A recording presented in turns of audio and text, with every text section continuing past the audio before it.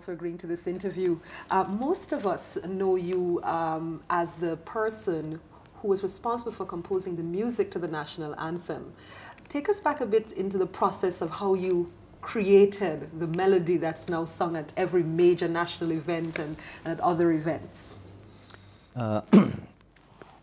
It's a difficult question to answer, really, because I recall in the first instance, Father GIS sort of wrote to me, and I wondered, well, why did he write?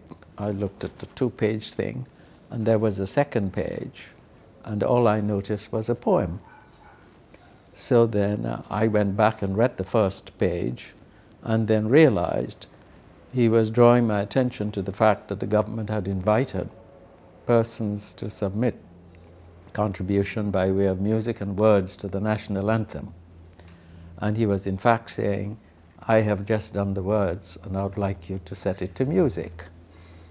Now, there was this close relationship between Father Jess and myself ever since I grew up in Vieux-Fort. In fact, I was a member of the boys' choir, and he taught me music. And then I came up to Castries as a result of his influence, because he thought I had some musical skill, and he needed me to carry this further. At that time, there was a director of music appointed by the name of Mr. Chester Catlow, and I was doing studies with Mr. Chester Catlow in music. So Father Jess knew I was doing quite a bit of compositions for various things in church. So it was difficult for me to tell him that, you know, I wouldn't do this. So I read the poem several times. I tried to enter into the spirit, the length, the meter, and all that goes with it. And when I thought I understood it well enough, then I commenced writing a melody. Now, it is very difficult to say, how do you write a melody? Yes. There are canons in terms of what makes a good melody and things like that. But eventually, you've got a whole history and background of music tunes, you know, in your repertoire, as it were. And then you begin to say, well, what kind of tune would sort of reflect that? Because the music must add and help to interpret the spirit of the words. And I spent something like 3 weeks, you know, trying to solve that problem. Eventually I did, and wrote out a melody that I thought I was comfortable with. It satisfied the canons, I thought, of melody and harmony at that time, as far as I was concerned. So I sent it to him. And then he said, well, could we get together so that he could hear the tune? So I agreed, and I went to the cathedral with him, and I played the tune on the organ. And then when I came down from the choir loft, he said he liked it. And he then submitted it to the government. And there was a panel, because it was a competition. Ah. And then the panel recommended this anthem and So the words was to made. government. Yes. And therefore, history was made. And then, shortly after, when it got nearer to independence, I remember that there was a function at Government House, and they wanted a choir to sing that anthem, you know, prior, so that persons could hear it in its fullness. Like? Yes. Yes. So that was very interesting, and so how that's did you, it. But how did you feel hearing your composition for the first time? Yes. Well, it was good, I think, to think that you have done something and it is considered to be of value to the nation, you know, to be recommended by a committee, and then, you know, to do this. So I was very, very delighted. But it was only, you know, several years after, when you begin to hear it being played, and especially with various other national anthems, like when they brought people from various territories and they played the several anthems, you began to feel, you know, that and this you had created that. And it was worthwhile. Well, but you've had a love affair with music of sorts, because I gather that you studied in London College of Music. You were the choral director and organist at the Roman Catholic Cathedral, and you're also the vice president of the Cemetery School of Music from 89 to 92. Yeah. This love affair began in Vieux Fort while learning to sing on the choir. That's right. Yeah. At least we had a boys' choir then, and I started learning music there. At that time, Father taught us how to read, and we could sight read both the plain chant, which was, you know, church music, conventional church music at the time, and then we could sight read modern music, you know. At that time, it was a delight for us to be able to pick up anything and sight read it. Just do it. Did you ever think of becoming a musician? Because I mean, you went away to study music. And, sounds pretty serious. That was a problem for me, quite a tussle. Yeah? Because I had these two loves, as it were, music and education. And after I did the London matric, I thought, well, let me give some thought to doing music seriously, and wanted to do a degree in music.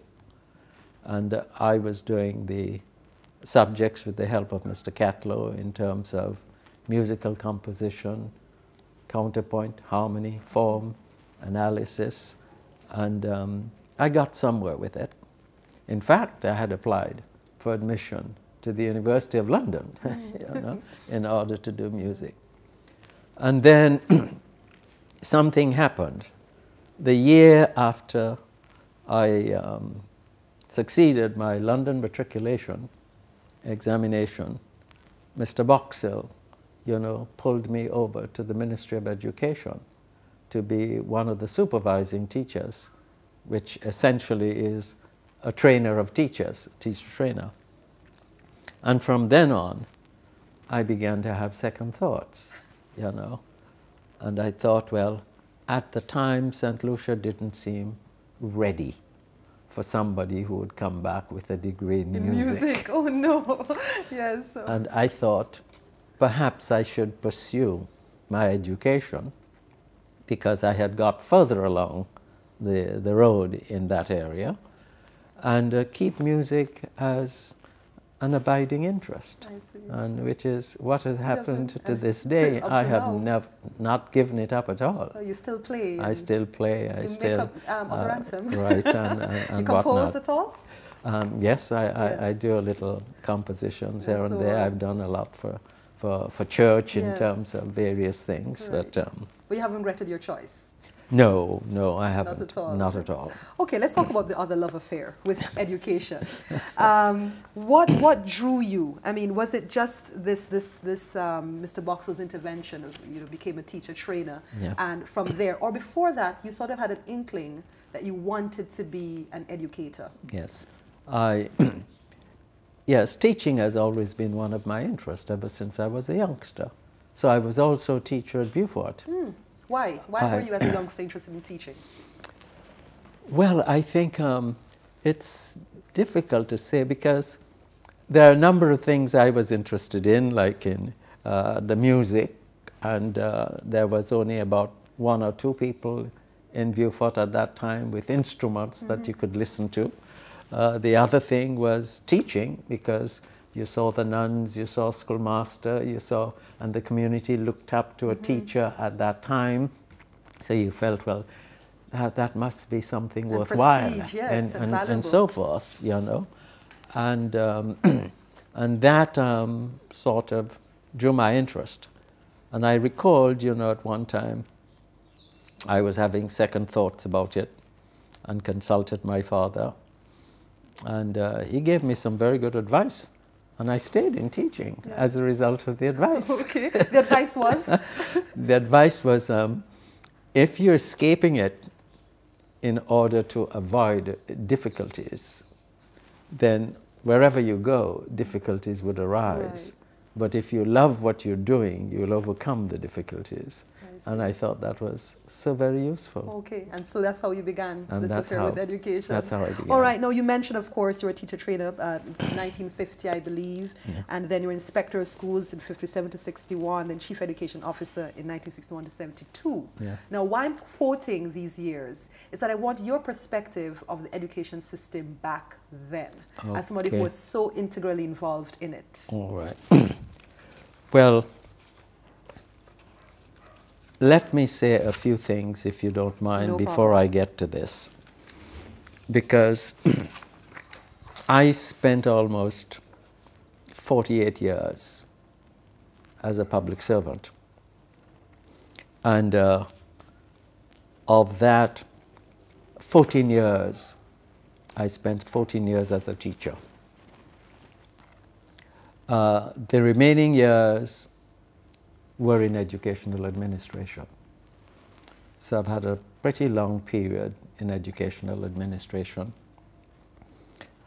I also had periods during which I moved away from St. Lucia for a short while in order to do other things, but still in education, administering.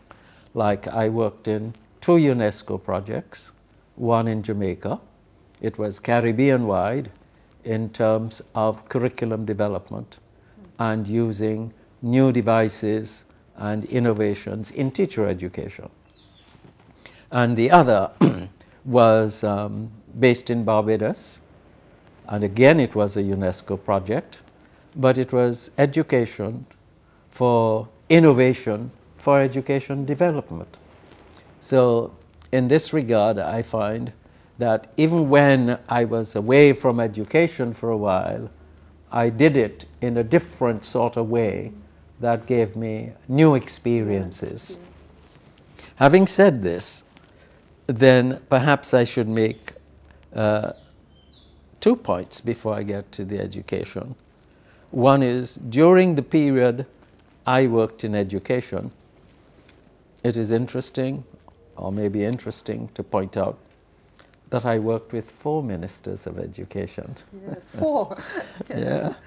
Yeah. Former Minister Hunter J. Francois, former Minister deceased of revered memory, Alan Bousquet, and Minister Kenny Anthony, former minister.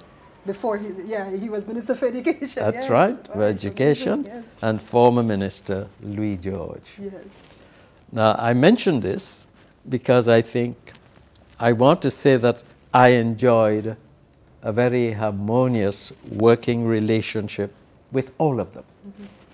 And notwithstanding the fact that the political administration which they represented differed from one person to the other, and their own personal orientations and the policies that they were prepared to implement. Able to work with all 4. I was able to work with all 4.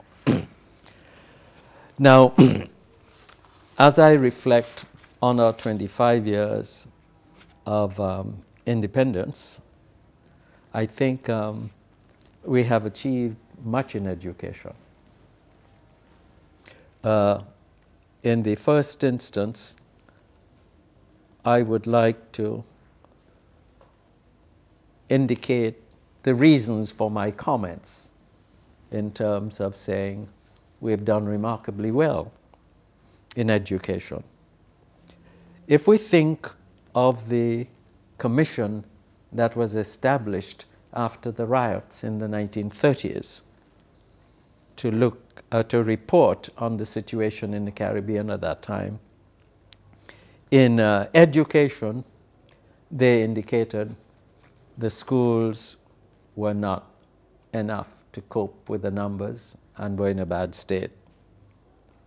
With regard to teachers, they said they too were inadequate and their training was defective. With regard to the curricula, they said it was ill-suited to the mass of people that were served. Now, I think, although there may be some argument in respect of what has happened you know, over that period of time, or whether we can say the same thing with regard to today. My view is I don't think we can, because there has been major development with regard to schools, with regard to the training of teachers, and also with regard to the curricula.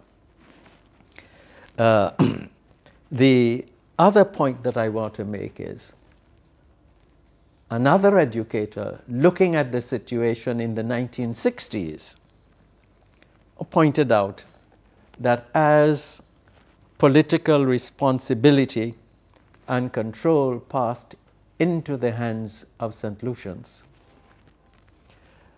and as the prospect of economic development became a possibility, St. Lucians were preferring their own solutions to the development of education, and I think the telling phrase is, and lines of development were clear and consistent. Now, I think it's because of, in first instance, the political development at that stage, leading to independence, and then getting the momentum of dependence, it has been carried forward to this day. Then we can look at a number of things that have happened during that period that didn't exist before. I see. And in the light of that, I'm saying there has been progress.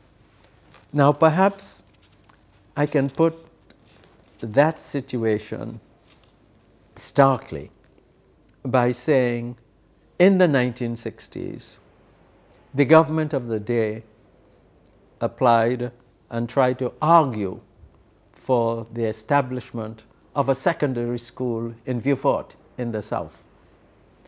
And the reaction was, when you think of the population of St. Lucia, we are reasonably well served as compared with others with 2 secondary schools. So we're not seen worthy of much education? Was that it? So the entire island should be served by just 2 schools, yes, and that was okay? But it is also making a point, as far as I could infer, you know, in terms of how right one was to move in the direction of independence. Yes. You see, because the distance from the mother country, and not only the distance, it means the lack of understanding of the aspirations of the people, yes, you know, meant that we had to press along in terms of saying that was necessary. And we eventually got the school, the government eventually got the school at Vieux-Fort. But I raise this merely to show, yes, what was the attitude. And if we look at that situation and look at it as of now, we can say that there has been tremendous expansion in this regard. Yes, and a different thinking, obviously. And a different thinking. Yes. And not only this, because one also has to bear in mind as part of the different thinking that at that time most people, and especially economists, were beginning to point out the relationship between education and national development, and how we couldn't, you know, go very far in national development without paying attention to education. Yes. So if we think of what has happened in that light, we can say that we have not done badly at all. In education. So you say independence was a thrust, it thrust the movement forward, and without that, who knows what would have happened to education. Right. Yes. So I think this is what I really wanted to say. Yes. Not only that we've gone far, but also education has given an appropriate stimulus to national development. Yes. So, and also giving us a picture of what the education scene was like that at the time. Now, I don't mean to embarrass you. Before the interview, I asked you about, I gather there was a Calypsonian who had taken issue with you. Yes. Mighty. I was told to ask you about this. Yes. What was the context? Were relations between yourself and say the teachers or the education at the time strained? What gave rise? I think it was the second boss, I think you were calling that. It was interesting. I took this in a light-hearted vein, you know, and to the extent that at about that time, I remember a lot of the Calypso tents and Fun Carnival took place at the banana shed in those days. And I was in the audience when that was being sung.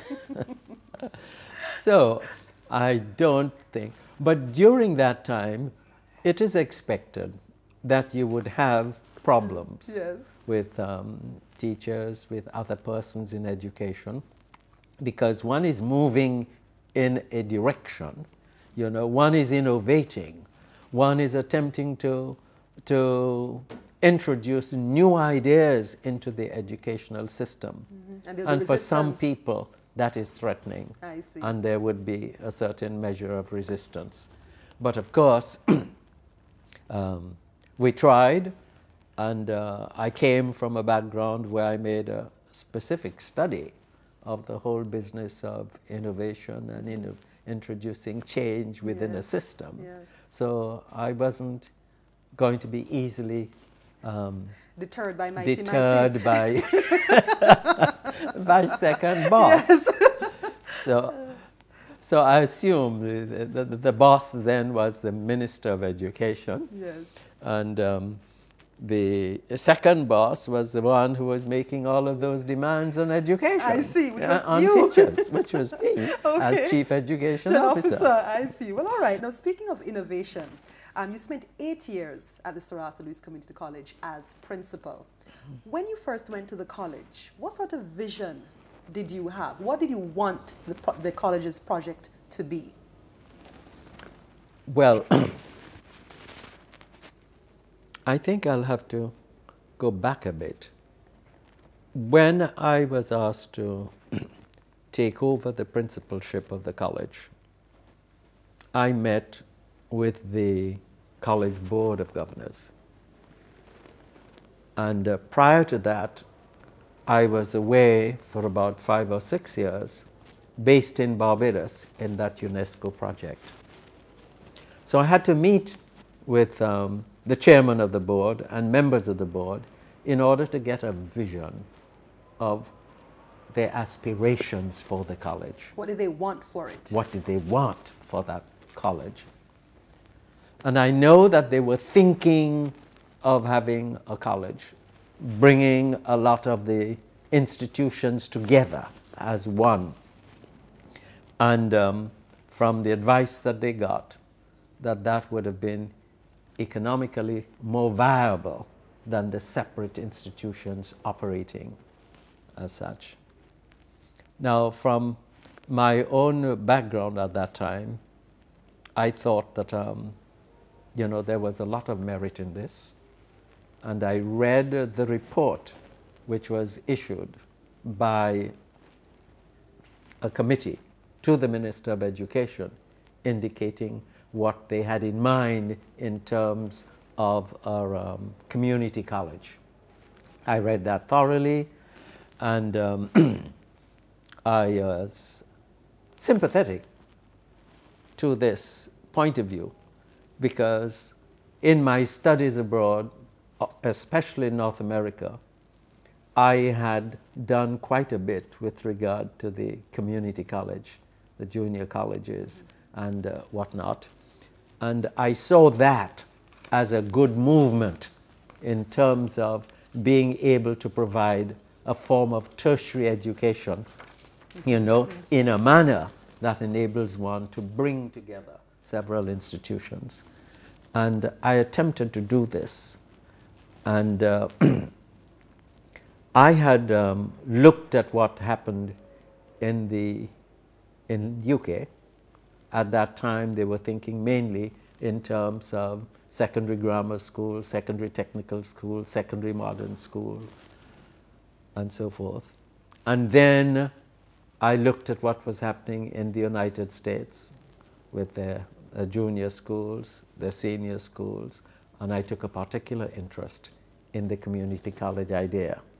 And when I came and realized that they were interested in having that sort of institution, I thought, well, I'll give it a shot. Yeah, perfect, yes. And I was very absorbed in the whole idea and in the work at the college at that time. What for you, what did it represent? What did it, what sort of potential did it present, the community college model for St. Lucia? One, I think you had a number of distinct colleges at that time, the College of Technical, the College of Teacher Education and whatnot, plus other colleges in the community. And it looked like you needed to have an institution that would be recognized for its excellence, you know, and therefore be, as it were, a hallmark for the people of the community in the first place, and also for the rest of the Caribbean to see that a small territory can make a success of something like that. And therefore, I try to get things going. And one of the early concerns was the whole problem of, if you're going to do that and follow it, you probably have to pay attention to three things. One, of course, the teachers. And then we began saying, what is it we need for the teachers? And we were able to put in place two major things. One was a salary scale, which was different from the rest of the salary scales. And therefore it became an attraction for teachers to feel they would want to work at that institution. The second thing, where large numbers of people work, the relationship must be governed in some way. Then we began to look at what are the regulations that would govern the teachers. And the third thing, if we're going to move towards excellence of some kind, we've got also to move our teachers to a higher level of professional competence and attainment.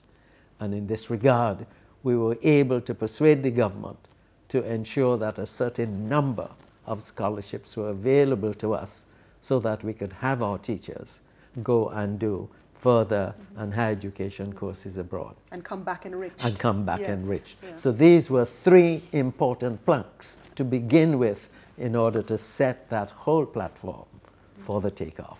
What do you think about the college's status now?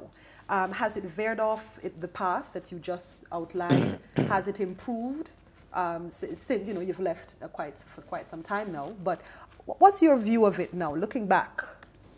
Well, I think that they have built on a lot of the things that we had done.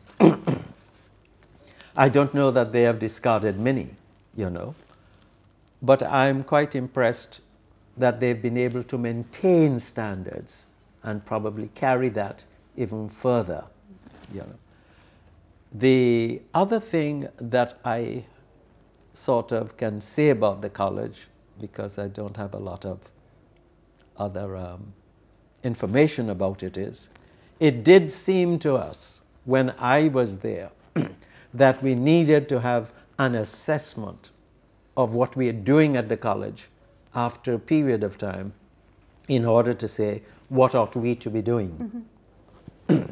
And then the board agreed, and we invited ACTI to mount a Caribbean sort of group to come in and have an assessment of our college. And they did that and gave us the benefit of an evaluation of what they thought was going on. And what did they think? And that was very encouraging. Really? They were positive? Very encouraging. Yes. Very encouraging. And you shared in that assessment? I shared in that assessment. Okay. So I thought that was very good. Now, the interesting point to your question there too is that as far as I'm concerned, I've always felt that I would be at the college for a certain while and leave the college because of my conviction that you need different people with different skills at different times in the development of an educational institution. So I left at a particular point, and then came, another principal, and then we had the third principal now. And I think with the information I have available, I feel very well about the achievements of the college, the direction in which it has gone, and some of the things that it has done. Of course, there will always be problems. Yes. And I've read some of those in the local press Yes. in terms of what's happening. And I think with a large institution like this, it is always difficult in order to deal with a lot of problems. And some of the problems are financial, but in order to get over the financial problems, you have to do certain things which in the immediate run would appear short-sighted Yes. to members of staff and others, but in the long run to do something else. If you have available some money and there are difficulties in obtaining money in sufficient amount from government to do the kinds of things that need to be done, and then one has to be very careful. What do we do? You can spend this money easily on a number of things and then have nothing to show for it.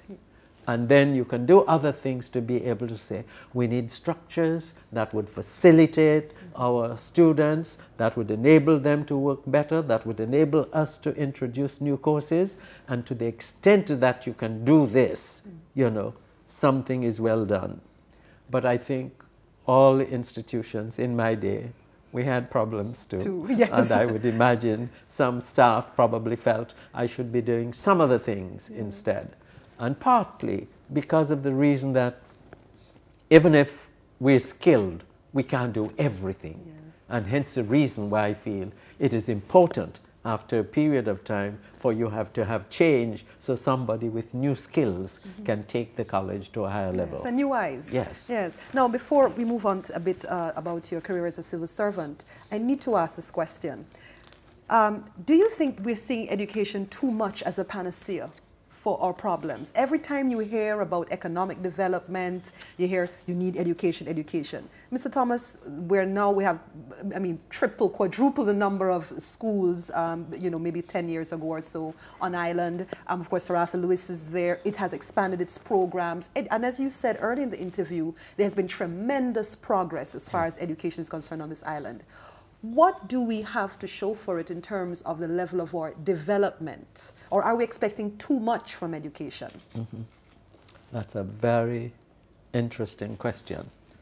And it takes me to a thought that has been bothering me for a long while. Despite the fact that we have had this tremendous development, I've been reflecting for some time. And each time we have independence around, it becomes a heavier burden on me. And it is this, that the behavior of our people would seem to suggest, and here I'm referring mainly to adults, because the established institutions have been taken care of. Granted, they've got their deficiencies, and that needs to be addressed. But by and large, there is a setting, there is an environment, there is a process by which you can deal with that. But what I find is, in the behavior of our adults, we don't seem to be able to see that they have some appreciation for what freedom really is and what discipline means. Now, it doesn't make sense really to say our community requires schools to do a certain thing, to transmit certain values, and then the adults in the community are not exemplars of those values that they're saying the school ought to communicate. The result is that there is this disconnection. And students who are in school and required to behave in a certain way don't see a reflection in the adults out of school behaving in the manner that they're told they ought to behave. Yes. And that is quite a big problem in this society. And I think we need to educate our people. But here's that word again, Mr. Thomas. Yes, we have been. Yeah, but I think, yes, but when we talk about education, in the minds of so many people, they're talking about schooling. Formal education. Yeah. Formal. Yes. You know, education. So how else? The business of going through a school.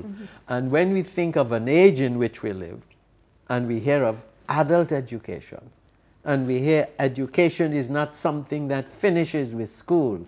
It starts and it goes right on. We think of various ways in which people have devised structures to facilitate adults to inform and educate themselves. Then we really have to begin to say, to help people realize what freedom is all about and what discipline is all about. By that I mean, freedom is not merely to say, you know, we have been freed from the shackles of whatever that may be, or whatever it is. But it's also not freedom from only, but freedom to do something, to achieve something. And I think to do something, and especially to achieve something, requires the discipline. And therefore, these twin concepts, you know, seem to me to be important pillars that should be part of our adult education program, so that every community would have a new thinking in terms of what freedom is, a new thinking in terms of how important it is to discipline ourselves in order to be able to achieve and help in the development of what you're saying, true development. You know? So I'm saying in this regard, we have been concentrating a lot on the schools. We need now to focus on the people, because we have to think in terms of that behavior. And it has become, I mean, a truism in terms of saying it is the adults that influence the young.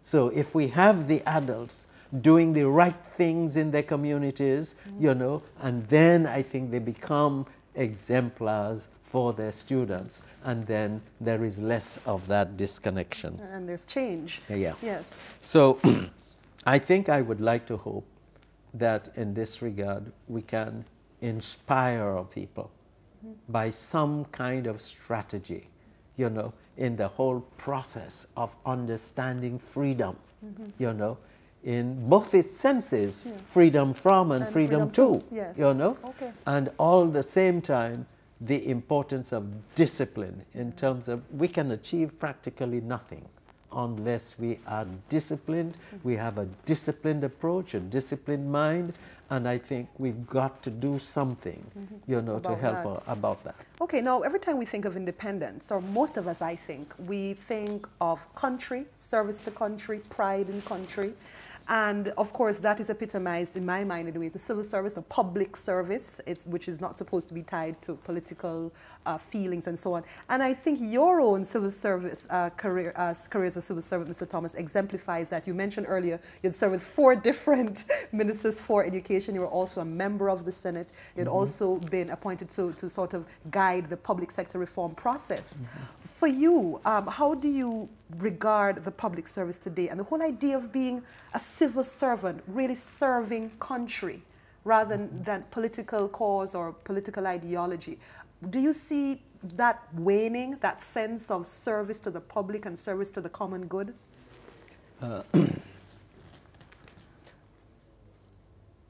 Well, that's not a difficult one. Yes. It's a matter of trying to find out how I phrase it. Let me sort of put it this way. I don't think the momentum that was envisaged in terms of public service reform has been achieved. That's my own assessment of this. Now, some of us tend to underestimate the value of the civil service in the economy and social structure of a country. And it seems to me that the public service reform is an important vehicle that we can use in order to set a group of people, an organization that a government has some control over to be right. Because that organization serves the public. The public has certain perceptions of that organization. As the organization grows, then problems become a little greater. And yet we live in an age where we've got to help people to move from a certain paradigm that they were used to in the past to a new paradigm. And in order to do that, it means we really have to have a public service reform where people can deal with that. I am aware that maybe some of the rules and regulations are obsolete and need changing. But then one should not use this as an excuse to sort of get away from regulations completely.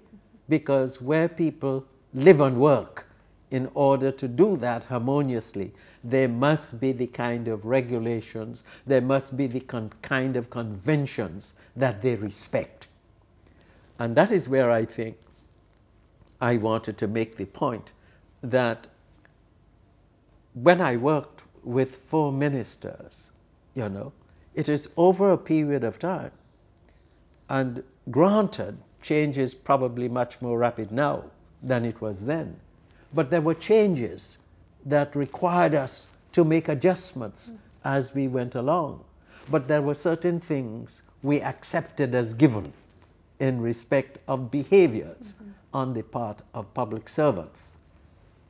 And not only when I talk of behaviors, I'm not just merely talking in terms of ethical behaviors, I'm also talking in terms of strategies and processes that should be used in the course of their work, you know, so that at least, you know, they can carry forward, you know, the new civil service, the new facilities that they need to be able to get the government ticking and get the economy ticking and then have the support and the respect of the community that as they they serve. do that. Yes, and the public that they serve. Yeah. Yes. So that's your take on it. Yeah. All right, Mr. Thomas, you were recently, Dr. Thomas, I have to say, before we wrap up, we must talk a bit about your recent honor. You were given an honorary Doctor of Laws, I believe it was, Yes. from the University of the West Indies. How do you feel about things like that? I mean, you've been the recipient of an OB, even a knighthood. You're also Not yet. I saw it, Oh, yes, saw it on your from the church. Yes, that's right. from Yes, from His Holiness the right. Pope. That's right. How does that make you feel? I mean, it's obvious you feel good about it, but what does it really mean to you in real terms?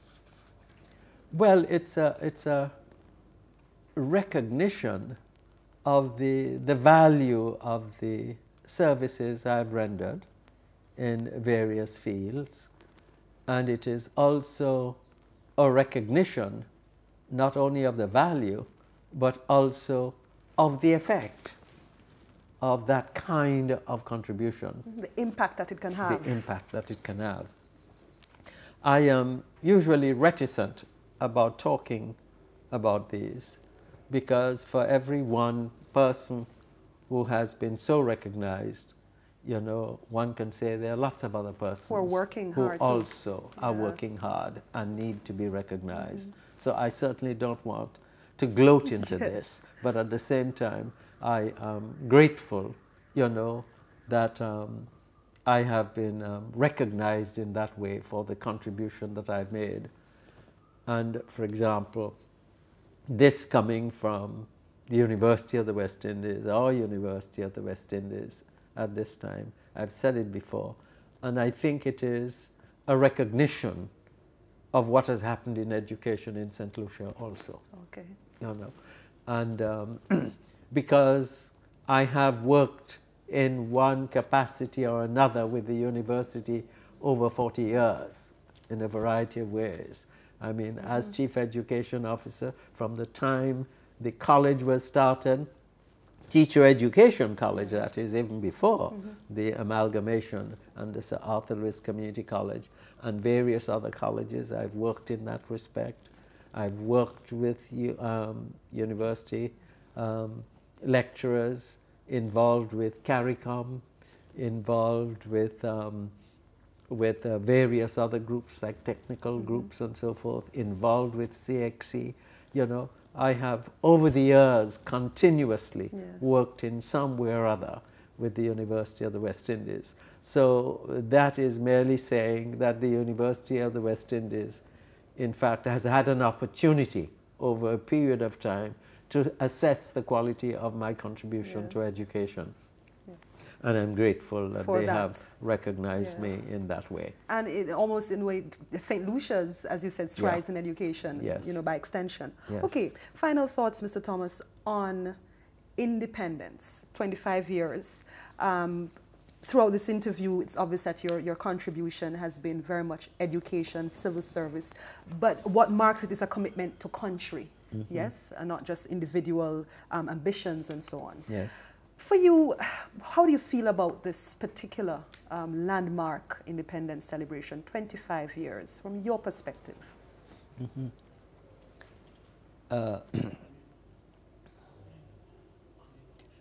You know, it's easy to criticize, you know. Sometimes I keep on saying, has it been sufficiently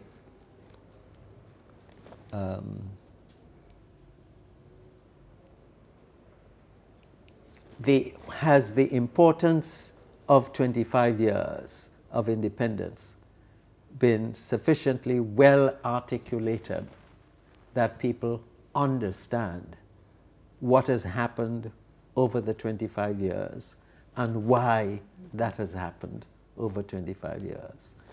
In fact, that is a summation of some of the things that I have said before in terms of not only the progress that we have made, but what development is all about, you know. And therefore, I don't know, I'm not sufficiently in the know. I don't get the impression, you know, that people are sort of geared to think well about their country, to think sufficiently well about what is happening, and that 25 years means something to them. And this is what I would have expected, you know, to have happened. And I don't think I'm getting that. Which is a commentary itself. That is my perception. Yes. I haven't heard the comments of others on this, but it might be interesting. But I would have thought that, you know, we'd have spared no pains in order to get all sections of the community all to sort of be involved, you know. And I know it's easier said than done, you know. So that at least it cannot be said, you know, that everything wasn't done in order to ensure that people understood the meaning of this. One. The other thing that I want to say about this 25 sort of years, that is an important milestone. And it could have been an opportunity to galvanize people in terms of where we want to go for the next 25 years, you know. And I think that is important. Even if we don't get there, we need a vision. Because, again, it comes back to what I was saying earlier, that as a result of independence itself, you know, we're saying there was a clear direction in which education was moving, and the lines of development were consistent. I'm not saying they are any more consistent or less consistent now, but we would have liked, you know, to make sure that you wanted people to participate and understand the direction in which, you know, we're going. And that, I think, is the way I see it. But like everything else, I think it's easier said than done. Well, we'll have to leave it here, Mr. Thomas. We're actually out of time. But it has been very stimulating, and I've learned a whole lot. Thank you so much for being on the program. Pleasure. Thank you. Thank you very much.